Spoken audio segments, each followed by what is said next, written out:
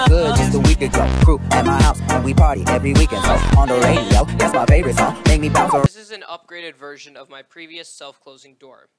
Check it out in the link down below. For this project, you will need a water bottle, a ball of yarn, a pair of scissors, 3 command hooks, and 3 command strips. Step 1. Attach the command hooks to the command strips as shown. P.S. I am not sponsored by Command, but I wish I was.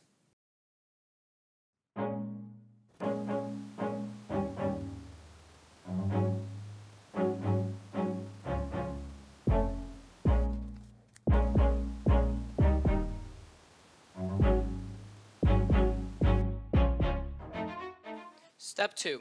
Attach the command hooks to the wall or the door frame, shown here, here, and then later on the door.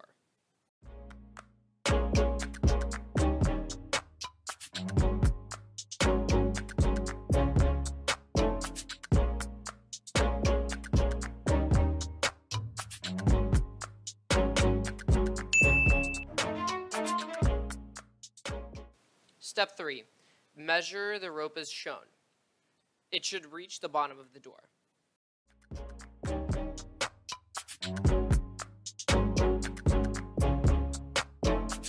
Step 4. Cut the rope, then tie a knot at the hook on the door. This is for the stability of the hook and so that it doesn't slide off.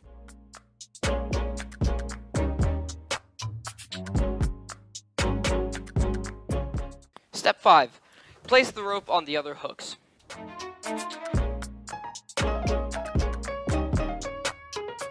Step 6.